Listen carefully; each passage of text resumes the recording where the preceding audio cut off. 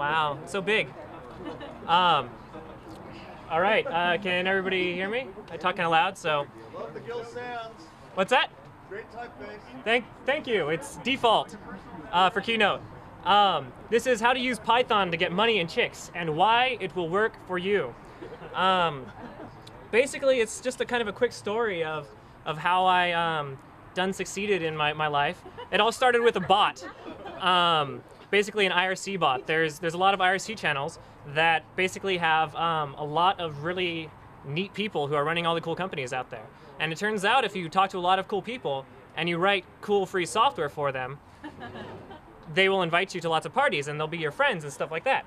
So if you do cool stuff for free for cool people, they will like you. Python makes it really easy to do cool stuff. Like, really, really easy. So Python gets you invited to parties. I got invited to a party that basically got me into a big conference for free. At that big conference, I talked to a guy who later became my boss up in Vancouver. Got hired the next day, basically, at the conference. Basically, so that took about a solid week of refactoring in Python to make a bot that was a little bit cooler and possibly better. It broke a couple things, but nobody really used those features anyway, so I don't think a lot of people noticed. Basically, the channel loved me. Everybody, every time someone had like a pet feature they wanted, I was able to like integrate it quickly. Amazon search. I could do upcoming if I really wanted to. Any of that stuff, pretty quick. Technorati. And people who want quality work from, for cheap, basically they pamper you. They tell you, yeah, you get to go to these cool things and do this cool stuff, and basically you get known for it.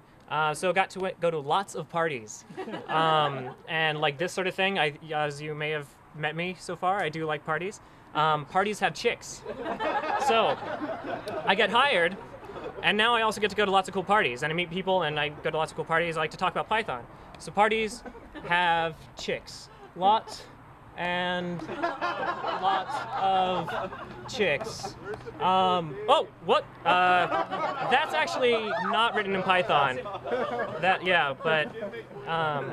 Anyway, it's actually cool now to be a programmer. If you're in the Bay Area, everybody actually respects programmers, and they actually kind of think you're cool. They know you do cool stuff and possibly work at a cool company. Not just other male programmers. There's actually girls who do think programming is cool. There might be a few in here. Girls? Anybody? Huh? Anyway, well, there's not too many here. Cool programmers program Python. That's a well-established fact. And cool programmers get hired. So also, don't forget open source. Open source is actually what cool programmers program. Programming that's not open source is actually not cool. Your code is like an artist portfolio. So if you're open source, basically everybody can come to your website, see everything you do. It's like just like having beautiful pictures or beautiful artwork.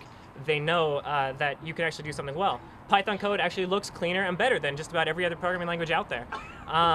So you look like you write really clean code, really nice code, because you actually probably might be. And money havers and chicks do dig open source now. It's becoming like a pretty established business model among some up and comers. So recap: in order to get money and chicks with Python, so money plus chicks. She's actually right there. Anyone wants to see? Equals. Actually, not really.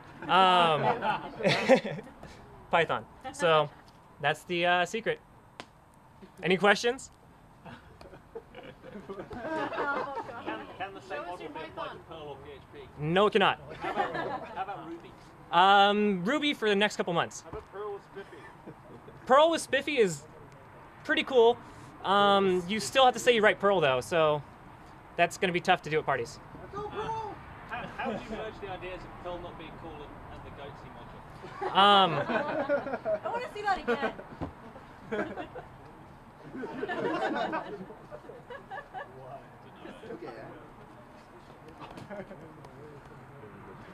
And yeah, just because I do definitely like to try to goatsy the IRC channel whenever possible at parties. So we can leave that up until my time runs out. And that's really all I have. So thank you all.